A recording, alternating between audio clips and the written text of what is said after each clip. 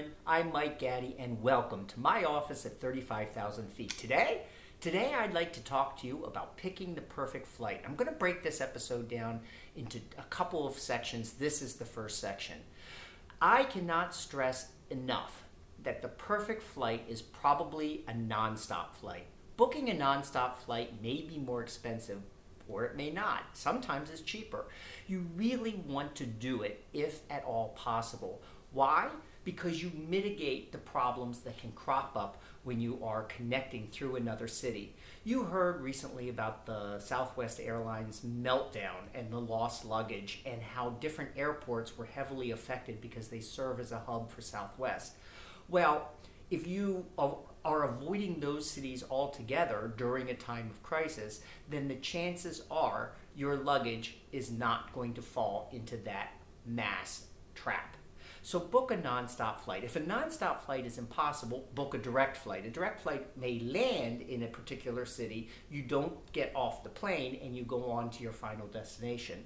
A direct flight is better than a connecting flight, but only barely, because let's say you're going through Chicago to get to Phoenix from Baltimore.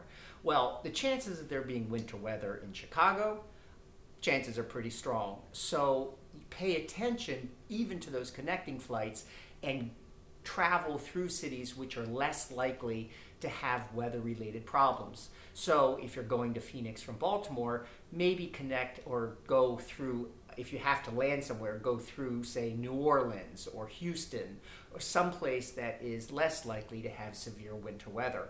But even that can go astray. The main reason for booking a nonstop or a direct flight, besides the fact that you get to your destination faster, is that the airlines have less of an opportunity to lose your luggage.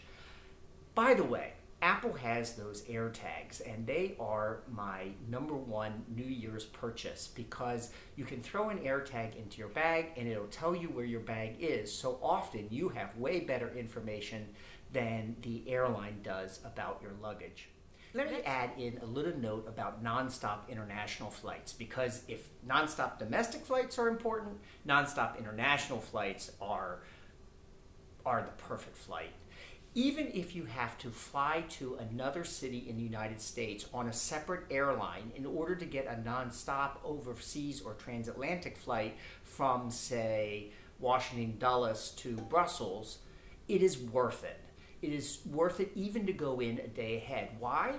Because when you book a connecting flight through an international destination, you have to go through customs wherever you first land, and you have to recheck your baggage. While this process is fairly seamless, it's also a huge headache and where most luggage goes astray. Also, the lines right now internationally to get through customs are unbelievable.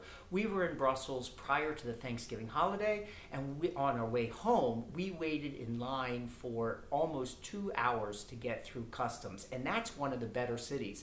There were people in the line trying to jump the line in order to make their flight. It caused quite the kerfluffle, and they brought in security to nail things down and keep things running smoothly. So the more you can avoid customs, the better. So definitely for an international flight, really consider all kinds of alternatives, including your airport that you're flying out from, in order to make that international flight a nonstop and not a connecting flight. I can't stress it enough. Next time, we're going to talk about different class fares of airfare and how booking economy or super economy, basic economy, may not be your best choice. So I'll see you next time on my office at 35,000 feet. I'll talk to you soon.